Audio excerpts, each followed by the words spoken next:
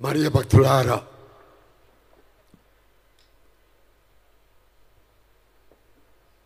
మొదటి పఠనం అయిన పిమ్మట మన పాట పాడే బృందం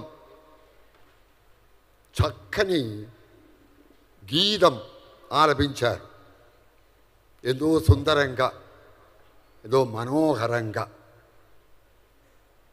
కానీ ఆ గీతములో, ఆ పాటలో చెప్పే దేవుని వాక్కు నీకెంతమందికి గుర్తుంది అడగండి. దేవుడు నా పక్షాన ఉండగా,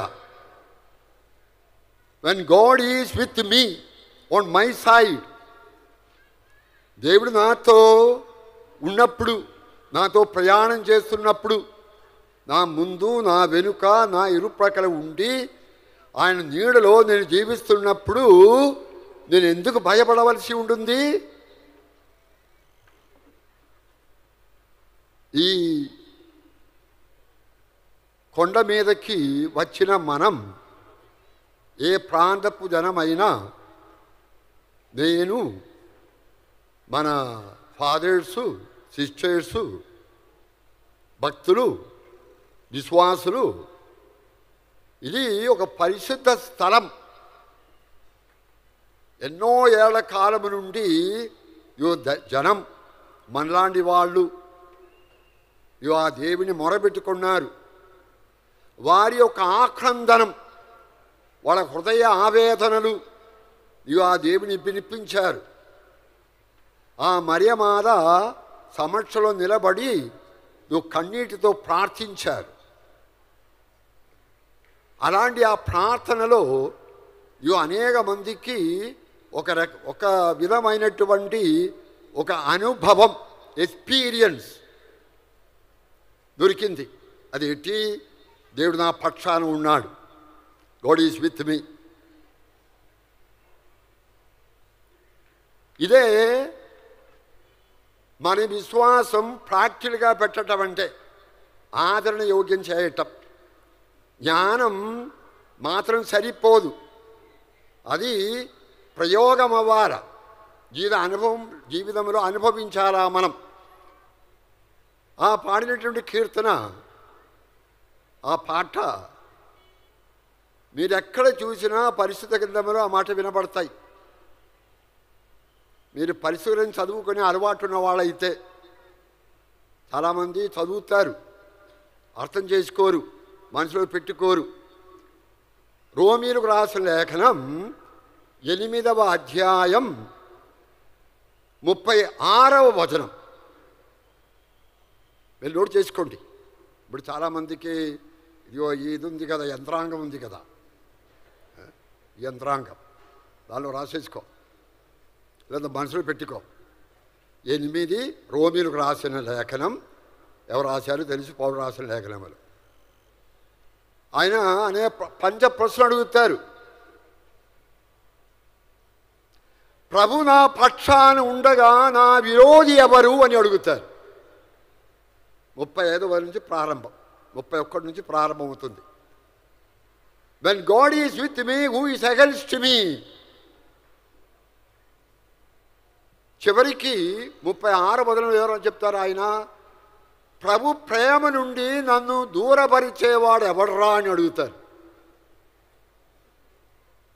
ప్రభు నాపై కుమ్మరించున్నటువంటి ఈ అనంతమైన, హద్దుల్లేని, అపదుల్లేని ఆ మహాప్రేమ నుండి, ఆ దైవ ప్రేమ నుండి, ఆ కృప నుండి, ఆ దైవ అనుగ్రహములో నుండి, ఆ దైవ సాన్నిధ్యంలో నుండి నన్ను వేరుపరిచేవాడెవడు? Who is there to separate me from this love of Christ? వాళ్ళ పెద్ద లిస్ట్ ఇస్తారు. దుఃఖమా, మరణమా, హింసలా, ఆకలి బాధలా, తిరస్కారములా, ఎన్నెన్నో. ఇదన్నీ మీ జీవితంలో జరుగుతూనే ఉన్నాయి. ఎంత పెద్ద మంత్రి అయినా. మీరు కొంతమంది అనుకుంటారు, డబ్బు ధనం ఉంటే, మేడ మీదలు ఉంటే ఇక మనకేం చలనం లేదు, కానీ ఈ రోజుల్లో ఎంతమంది చలిస్తున్నారు, వాళ్ళు గడగడ వణికిపోతున్నారు. వాళ్ళు మరణం అంటే ఇగో 4 రోజుల ముందే చచ్చిపోతారు వాళ్ళు. మన కరోనా వచ్చినప్పుడు చాలామంది చచ్చిపోయారు. కరోనా వైరస్ వలన కాదు. కారణం ఏంటి? వారిలో ఉంటుండే రోగ నిరోధక శక్తి తగ్గిపోయింది. అయ్యో చచ్చిపోతానేమో, మా మేనమామికి కరోనా వచ్చిందే, ఇగో మేనతికి వచ్చిందే, పోయాడే, అయ్యో నేను పోతానేమో పోయాడు, అంతే. పోతాను.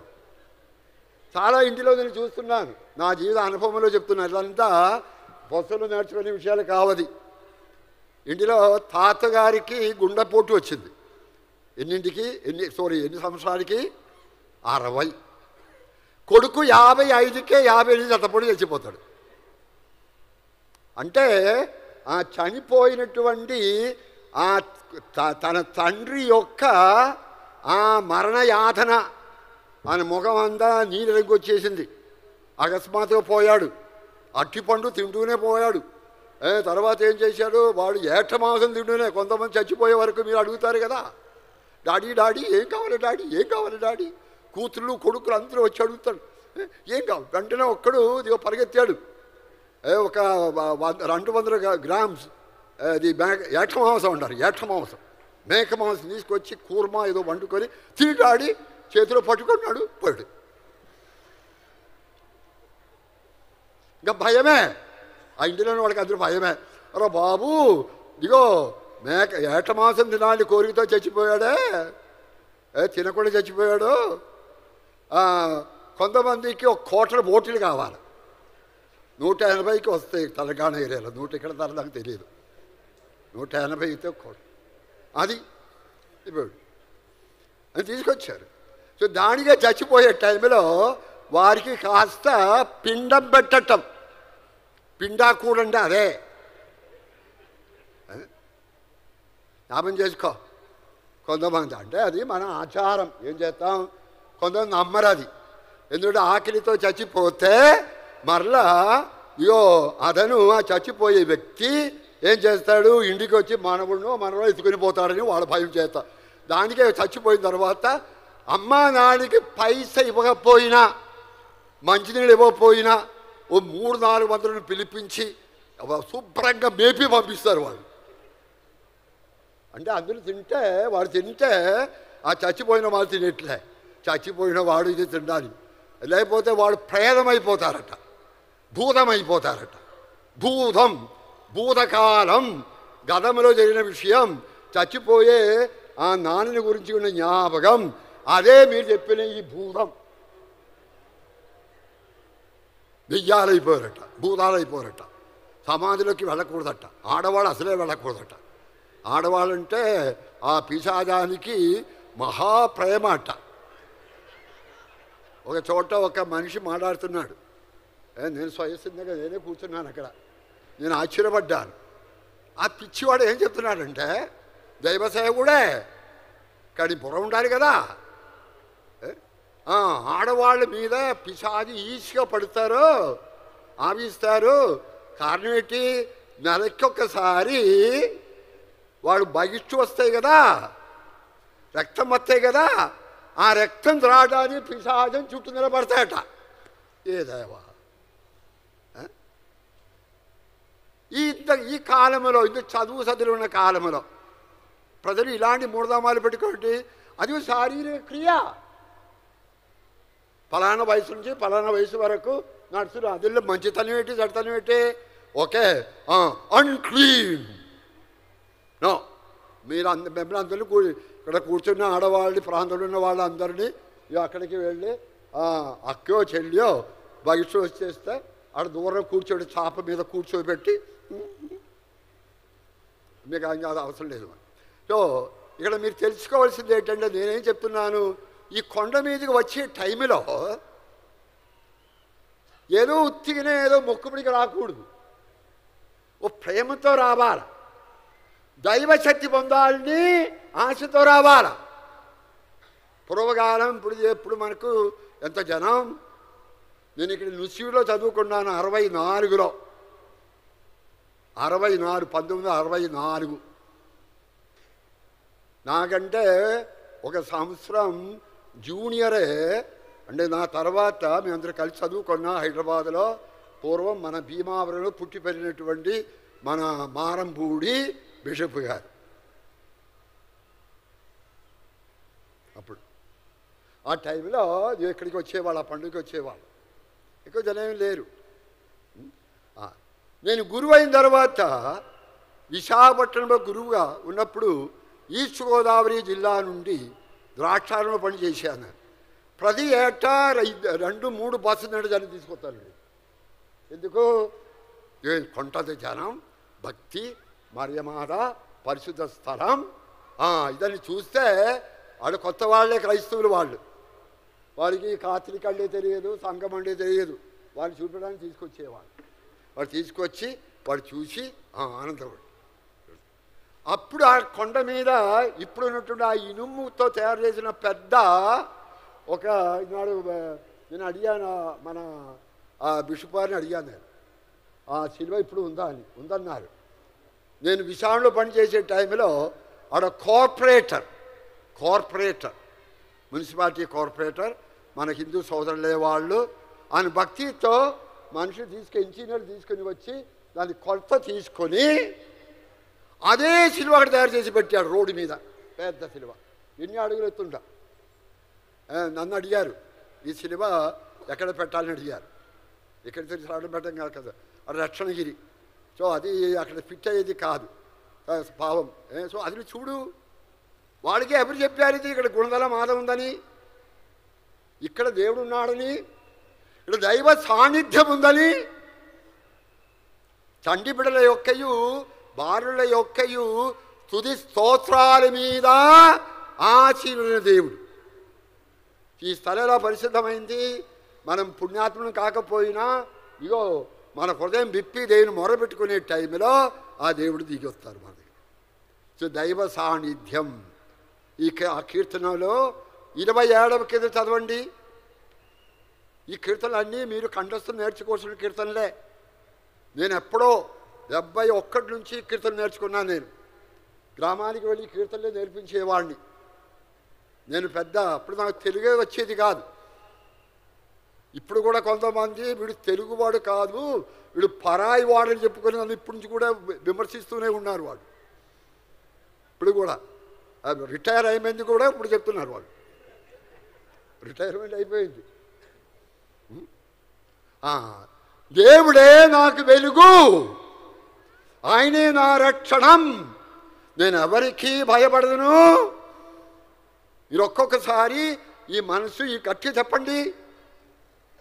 దేవుని వాక్యం నీ కొరకే, నీ నేర్చుకోవాల్సిన మాటలే. దేవుని మాట నీ మనసులో పెట్టుకో. ఈ దుఃఖములు, దురిదములు, తిరస్కారాలు, జబ్బులు, గొడవలు, భయాలు వస్తూనే ఉన్నాయి. నిన్ను వదలు జనం. ఎంత మంచిగా జీవించినా అది కొంతమంది నిన్ను విడిచిపెట్టరు. పాపభూయిష్టమైన లోకం, దైవ భక్తి లేని లోకం. దైవ భక్తి నడిస్తారు. మాస్క్ పెట్టుకుంటారు, కరోనా మాస్క్ పెట్టుకున్నట్లు ఆ మాస్క్. నేను సంతోషిస్తున్నా. ఈనాడు నేను వచ్చినప్పుడు మన రాజారావు బిషప్ గారు నాకు స్కల్ క్యాప్ ఇచ్చారు. నాకు లేదేంటి. ఆ మొదటి సంవత్సరం నేను పెట్టుకొని చూశాను, కానీ ఒకసారి గాలికి ఎగిరిపోతుంది అది. స్కల్ మాత్రం అప్పుడు దగ్గర వెళ్ళి పెట్టడం. రోమిలో పోపు గారిని చూడడానికి వెళ్ళినా స్కల్ పెట్టడం. ఇది దేవుని సేవ చేయడానికి అధికారం ఇచ్చారు మన మైటర్. ఆమె షెప్పర్డ్. ఎందుకు? కరపెత్తనం కాదది, దేవునికి సేవ చేయాలి. ఇలాంటి దేవుడు ఉన్నాడని చెప్పటమే నా పని. మీరు వినని వినకపోని. ఇప్పుడు నేను మాట్లాడుతున్నాను, నా మాట మీరు అందరూ విన్నారంటే ఆయన ఎలా మాట్లాడతారు. నా కథ కంచికి మీరు ఇంటికి. కానీ కొంతమంది వినవచ్చు. ఎక్కడెక్కడ హృదయాలు ఉన్నాయో, ఎక్కడ సంకుచితమైనటువంటి మనోభావాలు లేవో, ఎక్కడ మనిషి తల ఎత్తి తిరగాలని కోరుతారో అక్కడ ఆ దేవుని యొక్క వాక్కు ఇక్కడ దాచుకుంటారు వాళ్ళు. There should be some space in your heart. ఇన్ని కోలాహలం, ఇన్ని గొడవలు, ఇన్ని మాటలు. మీరు ఈ మాధ్యమాలు చూడు, టీవీలు చూడు, ఎవరి మాట వినాలా? వాళ్ళు చెప్పే తిట్లు తిను చూడు, పార్టీలు చూడు. సో ప్రభు, నా క్వశ్చన్ ఏంటి? ఇక్కడ వచ్చిన మిమ్మల్ని ప్రశ్న, ప్రభు మీ పక్షాన ఉన్నారు గ్యారంటీ, అది నీకు తెలియపోయినా. నీ ఎవరి పక్షాన ఉండవు? హలో, ఇప్పుడు ఎవరు చెప్పర్లే. మీరు ఖచ్చితంగా ఇది కరిస్మాటిక్ కన్వర్షన్ ఏం కాదులే.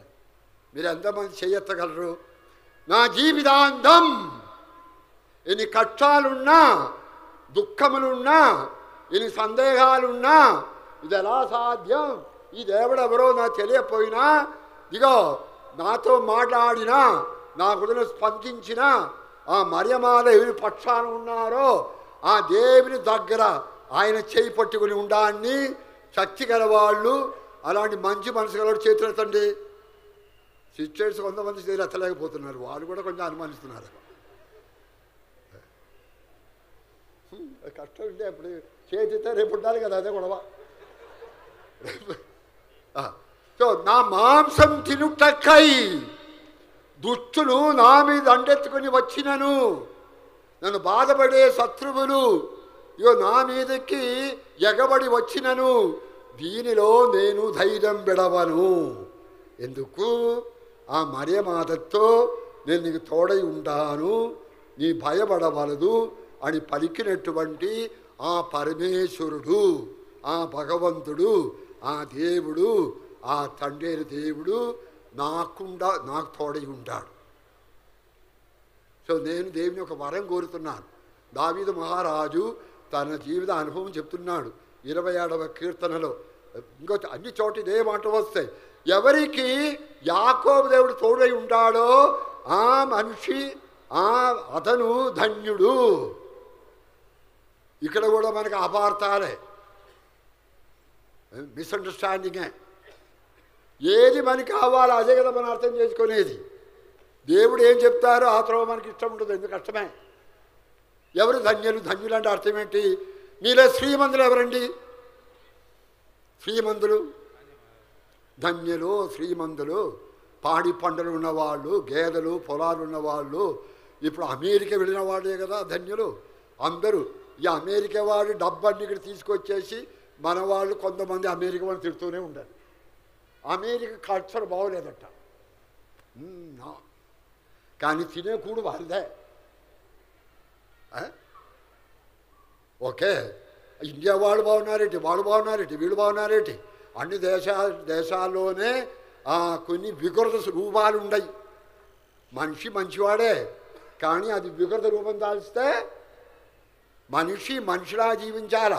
కుక్కలా తయారవుతే, నక్కలా తయారవుతే, పందిలా తయారవుతే. మీరు చెప్పే మాట నేను చెప్తున్నప్పుడు ఈ పూజ టైంలో ఈ మాట చెప్పవచ్చుని అనకండి. మీరే చెప్తారు కదా, ఇదిగో మీ బిడ్డతో ఎంత పెట్టినా ఏం చేసినా మీరేమంటారు? వీడు పందిలాగా తినేసి వెళ్ళిపోయాడు అంటాడు. మీ బిడ్డల్నే మీరు పంది అంటున్నాడు. మీరు పెద్దవాడు అవుతున్నప్పుడు మనం కూడా అదే పంది స్వభావమే కదా మనకి. అమ్మ నాన్న కష్టపడి పొలాల్లో పని చేసి బాధపడి మిమ్మల్ని పెంచి పెద్ద చేశారు, కానీ అమ్మ నాన్నకి అన్నం పెట్టరే. నీ చదువు ఎందుకు? నీ ఐశ్వర్యం ఎందుకు? నీ హోదా ఎందుకు? నీ ఊరికి పెద్దవాడే, రాజే, కానీ ఇంటిలో నీ చచ్చు పీనుగే. మీరు అంటారు కొంతమంది ఆడవాళ్ళు భర్తలు చెప్పేవాడు, వీడు చచ్చు శవం అంట, పీనుగు అంట. లేదు, దగ్గర ఒక ఊరిలో పావం, సారీ వాళ్ళ పేరు మనకు అక్కర్లేదు, నేను వచ్చిన ఇప్పుడు ఉండని ఊరి పక్కనే ఓ మనిషి పావం నాన్న చనిపోయారు. ఆ నాన్న చనిపోయినప్పుడు ఎవ్వరికి చెప్పలేదు వాడు. ఆయనకి 40 ఎకరాల పొలం ఉంది. ఎందుకో ఏమో వాడు మెంటలో బుర్ర చెడిపోయిందో లేకపోతే ఏదో. చచ్చిపోయిన తర్వాత జబ్బు చేసే 3 నెలలు మంచం మీద ఉన్నాడు. అన్నం పెట్టారేమో తెలీదు మనకి. సోదరి సోదరులారా, మీరు ఇగో దేవుడు తెలుసుకున్నారు, మరియమాత మీద భక్తి ఉంది, మీ అమ్మా నాన్నకి అన్నం పెట్టడం నేర్చుకున్నారా మీరు? ఎంతమంది ఉన్నారు ఈనాడు?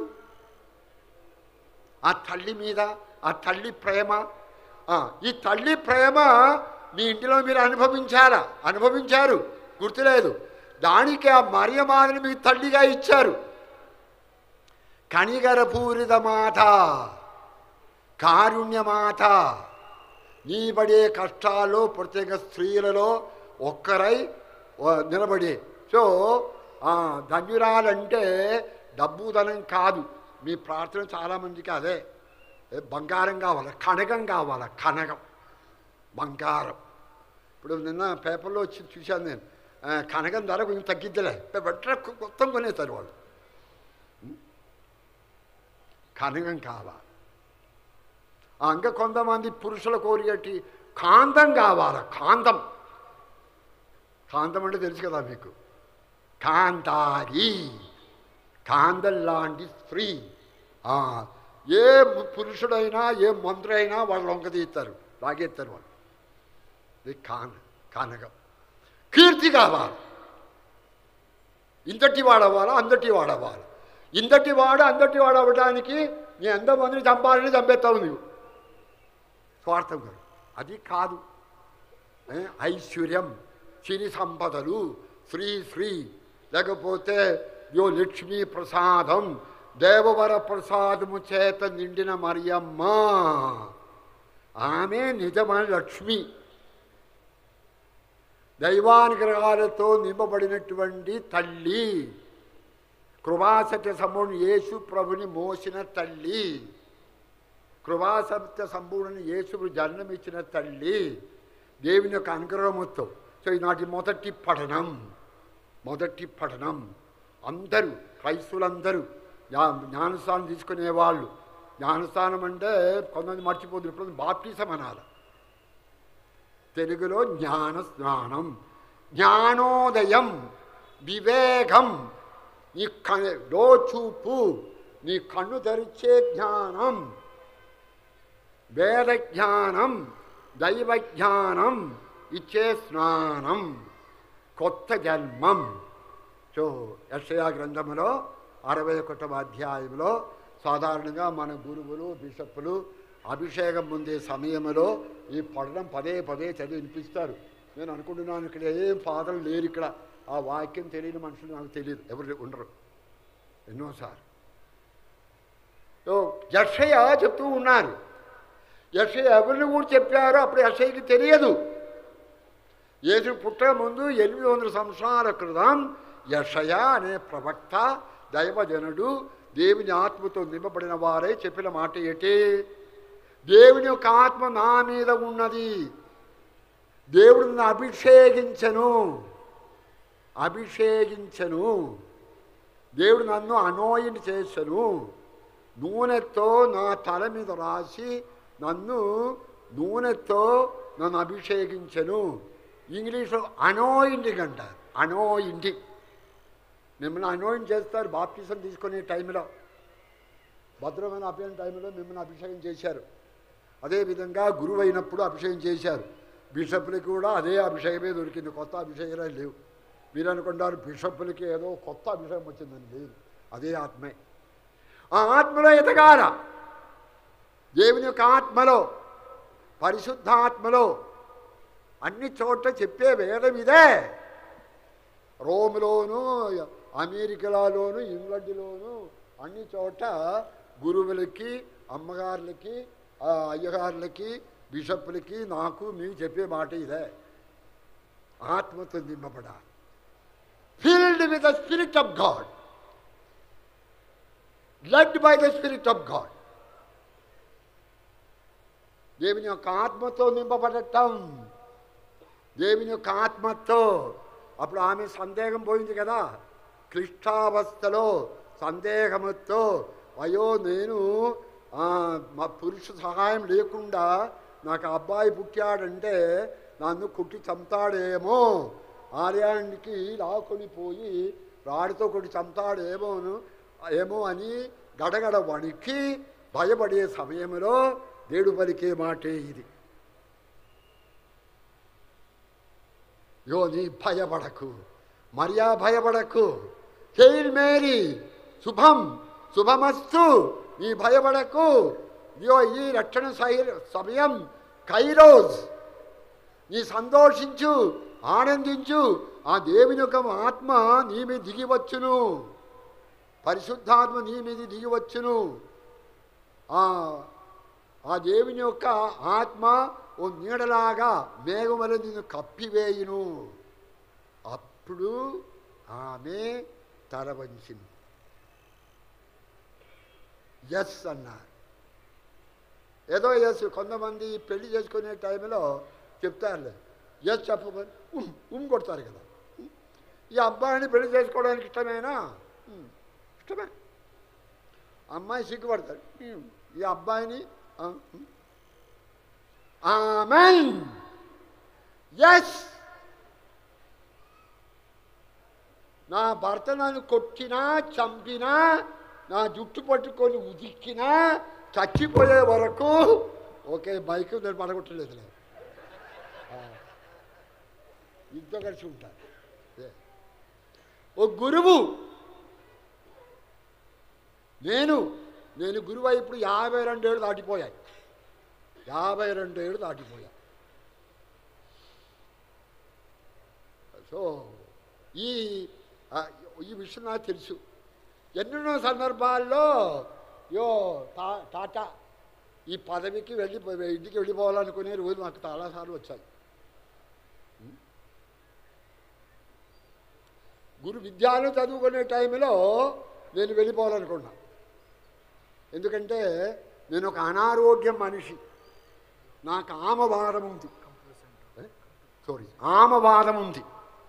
రుమాటోయిడ్ ఆర్థరైటిస్ అంటారు అచ్చం తెలుగులో. ఆర్థరైటిస్, ఆమవాదం. ఆమం అంటే టాక్సిన్. మన శరీరంలోనే కొన్ని టాక్సిన్ ఉండిపోతాయి, విషాంశాలు ఉండిపోతాయి. వాడు మోకాలు నొప్పి, ఇదిగో జాయింట్ పెయిన్స్ అని పోయి. సో క్రమేణా నేను సెమినార్లో ఉన్నప్పుడు నాకు భయం, అయ్యో నేను ఫాదర్ అవుతానా. ఎందుకంటే ఆ రోజుల్లో ఎవరైనా జబ్బు చేస్తే అలాంటి వారిని ఫాదర్గా అభిషేకం చేయరు. You are not fit, go home అంటారు. సో మనం పైన మంచి ఆరోగ్యం కనపడతాను, నేను లోపల ఈ కుంగిపోవటమే. సో అప్పటి నుంచి నేనేం చేసేవాడిని, వారితో మన సెమినారీ రెక్టర్తో ఎవరితో చెప్పకుండా వారానికి ఒకసారి మేము బయటికి వెళ్ళొచ్చు, హైదరాబాద్ చుట్టూ తిరగవచ్చు. అప్పుడు కొన్ని పెయిన్ కిల్లర్స్ కొని వాడేవాడిని. ఆ మందు ఇప్పుడు వాడకూడదు. ఫినాయిల్ బుట్టాడక్స్ ఈ మాత్రలు వాడితే కొంత కిడ్నీలు పాడైపోతుంది, జబ్బు వచ్చేస్తాయి. తర్వాత ఆయుర్వేదం నేర్చుకో. ఇదన్నీ చేయటం వల్ల నేను వైద్యం నేర్చుకున్నాను. ఈ జబ్బు రావటం వల్లనే నేను వైద్యం నేర్చుకున్నాను. నేను గురువుగా ఎక్కువసేపు ఇక్కడ మన రామచంద్రపురం ఆ ఏరియాలోనే ఒక రోజుకి 100 మందికి చికిత్స చేసేవాడిని. టీబీ పేషెంట్ చికిత్స చేసేవాడిని. నేను ఆసుపత్రి తీసుకెళ్ళేవాడిని. సో దేవుడు ఎందుకు నన్ను అభిషేకం చేశారు? పేదల సువార్త బోధించాలి.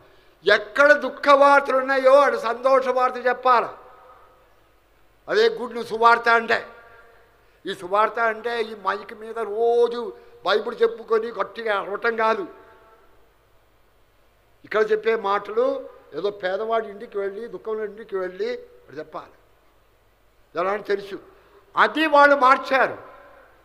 నాడు ఒక 25 కిలోమీటర్ దూరంలో నేను ఊరు పెడుతున్నాను, తిరిగి వచ్చేస్తున్నాను. నేను తిరిగి వచ్చే టైంలో 11, 12 అవుతుంది. ఆ రోజుల్లో ఏ ఊరు వల్ల అన్నం కూడా పెట్టరు. ఒక గ్లాసు మిల్క్ ఇస్తారు వాళ్ళు. ఇంక ఇంటికి వెళ్ళి ఆ చల్లటి అన్నం తినాలి. నేను వెళ్ళే టైంలో ద్రాక్షారం అని, అప్పుడు నేను యానాంలో ఉంటున్నాను, ద్రాక్షారంలోనే ఊరు వాళ్ళు నన్ను గురించి వెయిట్ చేస్తున్నారు. ఎందుకు? నేను వెళ్ళే ఒక ఊరిలో ఒక అబ్బాయికి ధనుర్వాదం వచ్చిందని, టెటనస్ వచ్చిందని. వెంటనే నేనేం చేశానంటే ఒక టాక్సీ హైర్ చేశాను. తిన్నగా యానం వెళ్లకుండా కాకినాడ ఆసుపత్రి తీసుకెళ్ళిపోయాను. మీరు వెళ్ళిపోండి, ఆడ వచ్చిన వాళ్ళు డబ్బు ఇస్తానని చెప్పేసుకొని మోటార్ సైకిల్ మీద వాళ్ళు ఫాలో చేశారు. దారిలో నా బండి, నా మోటార్ సైకిల్ బండి టైర్ పంచర్ అయిపోయింది. ఇంకా అక్కడ ఏదో సైకిల్ మనుషుని పిలిచి అది బాగు చేసి వెళ్ళేసరికి 4 అయింది. కానీ ఆయనకి డబ్బు ఇచ్చేసి పంపించి అక్కడ అడ్మిట్ చేశారు. ఆ మనిషి బ్రతికాడు. ఆ ఊరు ఆ మనిషితో మారాడు. దేవుడు ఉన్నాడు. దేవుడికి మాట చెప్పడం కాదు, ఆ మాట నెరవేరుతుంది. భూమి ఆకాశాలు దాటిపోతాయి, నా మాట దాటిపోవు అని ఇగో యేసుడు చెప్పిన మాట. అందరి నిన్ను ప్రేమించకపోయినా నా ప్రేమని దాటిపోదు. అందరిని చీకొట్టిన, తిరస్కరించిన, అడ్రా బయటికి అన్నా నా దేవుడు నన్ను చీకొట్టడు. నా దేవుడు కరుణా స్వభావమే.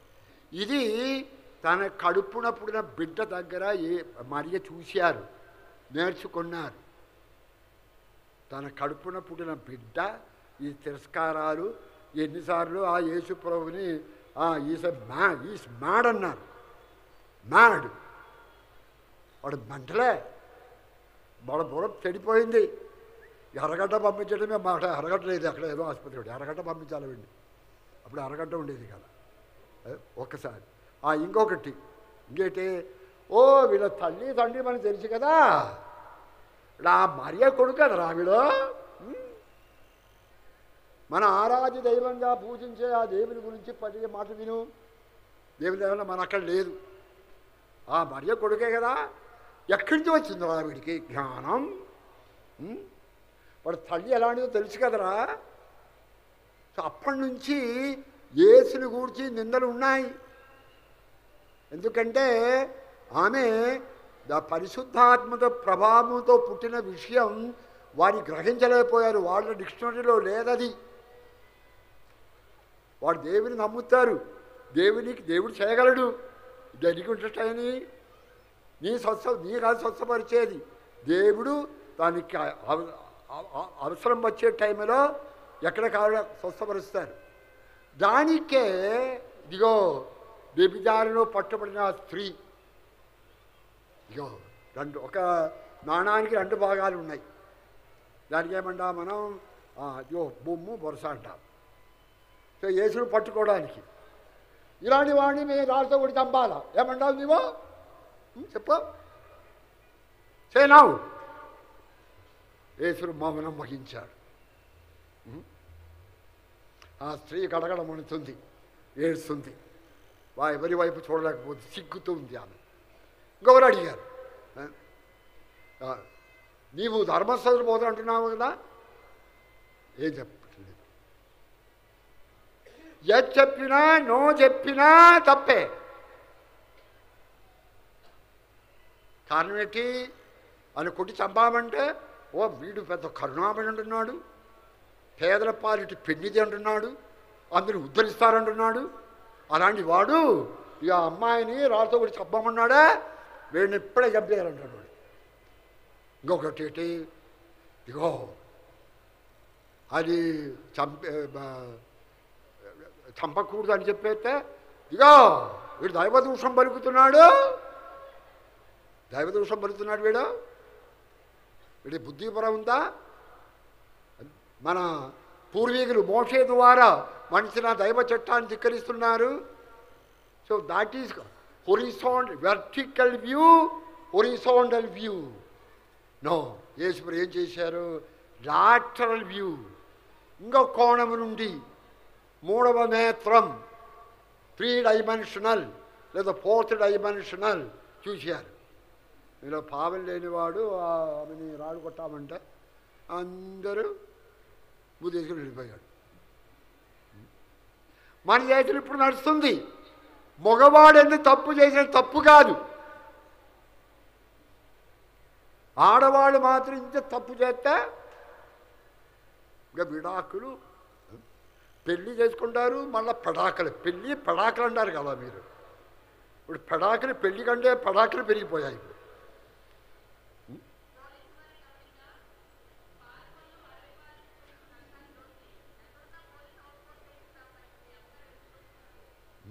ఎవరో జ్యోతి అనే అమ్మాయి తప్పిపోయిందట. ఎవరిని పెడుతుంటే అప్పచెప్పండి, పోలీసు వాళ్ళకి అప్పచెప్పాలి, లేకపోతే ఇంకో ఎత్తుకెళ్ళిపోతారు. సోదరి సోదరులారా, సో అది సో ఆ మాట ఎందుకు యేసు ప్రభు దయానిధిగా కరుణామయుడుగా ఆ మాట అన్నారు? ఆనాడు తన తల్లిని గూర్చి తాను పెరిగి పెద్దవారయ్యే టైంలో అదే గ్రామంలో ఇదే సంభాషణ ఉంది, సంభాషణ ఉంది. కానీ యేసు దృష్టిలో ఆమె, మీరు, నేను, మనం మనుషులం. ఆ మనుషులకు దేవుడు ఆత్మనిచ్చాడు. సో నేను నా ఆత్మతో అభిషేకం మొదటం అంటే అదే. సోదరి సోదరులారా, మొట్టమొదట ఈనాడు నేను మీతో చెప్పేది ఏంటంటే, మీరు కొండకి వచ్చేవారు విశ్వాసులు, క్రైస్తవులు, ప్రత్యేకమైన రోమన్ కథోలిక సంఘస్థులు, వారిని గురించి వివాదం అన్ని చోట ఉంది, అన్ని చోట ఇప్పుడు కూడా. అప్పటి నుంచి మొదలెట్టే వివాదం. మరియమాత దేవుడేనా? ఆమె దేవుడని అభివృద్ధి చెప్పడం లేదులే. దేవుడేనా? మరియమాతని పూజించవచ్చా? మరియమాతని ప్రార్థన చేసుకోవచ్చా? మనం తిన్నగా దీన్ని ప్రార్థన చేయవచ్చు కదా అని చెప్పేసి చేసుకొని. కానీ నేను గమనించాను, ఆడ విశాఖలో మన కొండగుడి ఉంది, ఇక్కడ ఉంది. ఇలా వచ్చిన వాళ్ళందరూ క్రైస్తవుల కంటే ఎక్కువ మంది మన పొట్టచిన సోదరులకి వచ్చేవాళ్ళు. మీరు అడిగి చూడు. ఓ వారం క్రితం ఖమ్మం నుంచి ఒక కుటుంబం నన్ను బండి ఆపారు, నాకు తెలిసి కాబట్టి ఆపారు. అక్కడికి పెడుతున్నామంటే గుణదలు పెడుతున్నామన్నారు. అలా మొక్కుబడి చేశారట పాస్టర్లు. వారి అంటే వారి బ్రెయిన్ ఎవరో కడిగేశారు.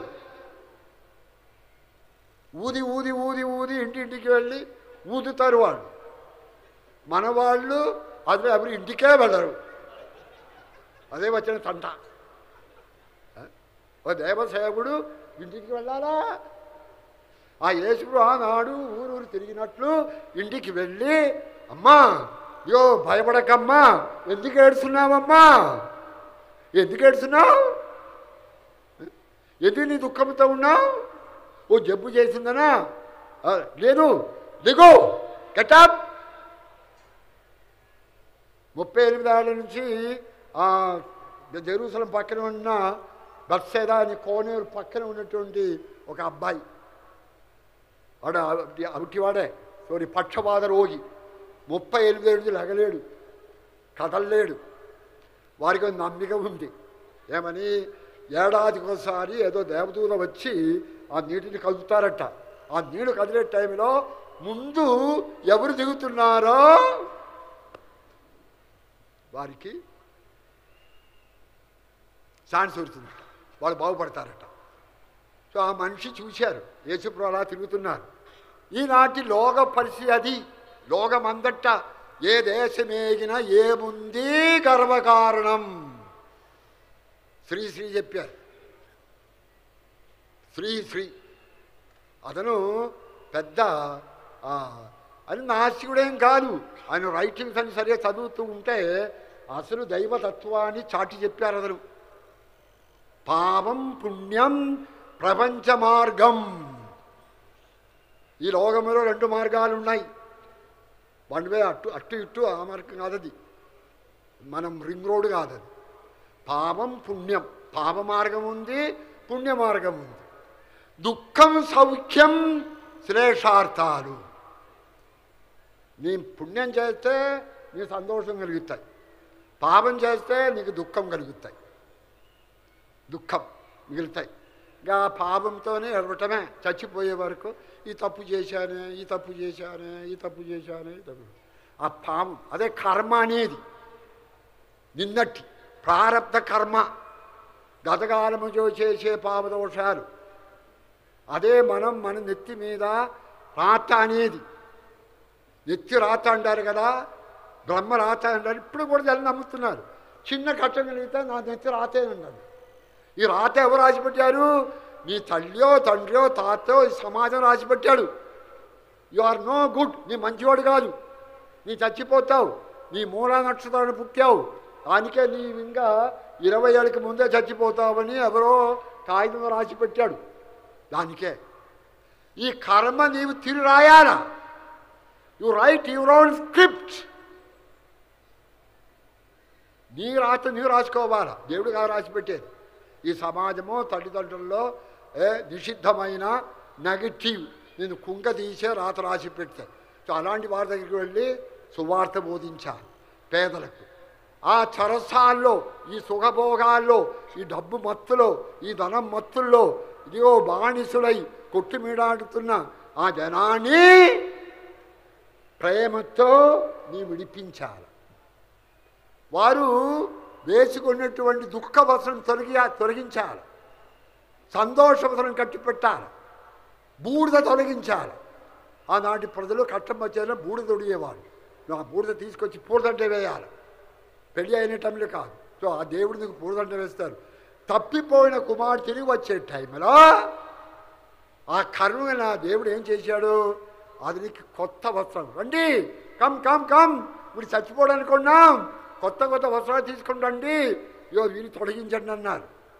కృపావస్త్రం, అనుగ్రహాల వస్త్రం, దేవుని కృప. ఆ దేవుడు నీ పక్షాన ఉన్నాడు. నీ దేవుడు నీ పక్షాన ఉన్నప్పుడు నీ చుట్టూ ఎవరు చేయరు.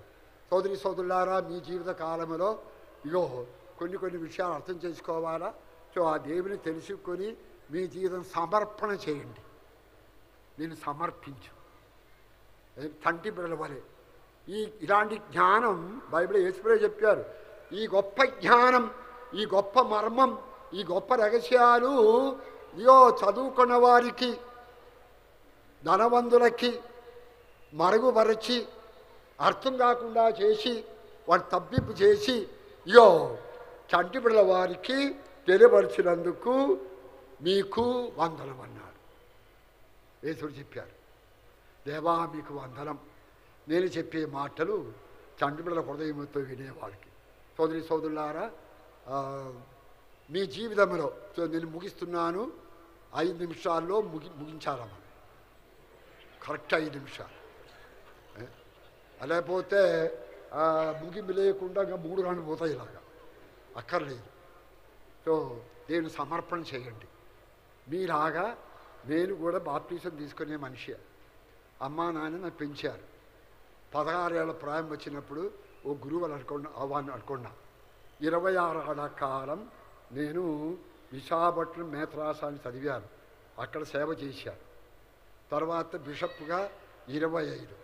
ఈ 26 52 ఏళ్ళ కాలం నేను పడే పాట్లు, నేను పడినటువంటి హింసలు, తిరస్కారాలు, నేను తినే తిట్లు, ఆ తిట్లు తట్టుకోవడానికి శక్తి లేకపోవడం వలన ఒకసారి నేను కూడా తిట్టేవాడిని. యమయాతనలంట. చివరికి ఇప్పుడు ఒక 3 నెలలు అయింది నేను విశ్రాంతి తీసుకోవటం. కొంతమంది ప్రబుద్ధులు, తెలియగలవాళ్ళు అధికారం కొరకు, డబ్బు కొరకు, కీర్తి కొరకు నన్ను అగ్ని లేపేయాలని, బిషప్గా 25 ఏళ్ల కాలం పనిచేసే బిషప్ని లేపేయాలని వారు పన్నాగం పన్నారు. పొలిటికల్ రాజకీయాలు కూడా చేయరది, వాళ్ళ స్టోరీ కలుగు చేశారు, పుట్టించారు. నేను కోట్ల డబ్బు భూమి అమ్మేసుకొని ఇది సంపాదించి నేను ఎక్కడికో పట్టుకొని పోయి అక్కడ పెద్ద భవనం కట్టారని చెప్పుకొని ఎలా తట్టుకోగలం? ఈ నిందలాగా మర్చిపోగలం? నేను ఆ మేత్రాసనం వరకు, నిరుపేదల కొరకు కొన్ని కోట్ల రూపాయలు, ఇంచుమించు 200 ఎకరాల భూమి ఆ మేత్రాసనం కొరకు అక్కడక్కడ కొనిపెట్టాను. నేను బిషప్ అయినప్పుడు ఓ తీర్మానం తీసుకున్నా, నా సొంత అకౌంట్లో రూపాయి ఉండకూడదని. ఏం దొరికినా అది మేత్రాసనదే. నేను నా డైసిస్కి కాపరి, ఆ కాపరి ఇక ఆ డబ్బు ఆ డైసీకి ఇచ్చింది కానీ నా పొట్ట పెంచడానికి కాదు. సో 29వ తేదీ నేనేం చేశాను, ఆగస్టు సెప్టెంబర్తో గుర్తుపెట్టాను.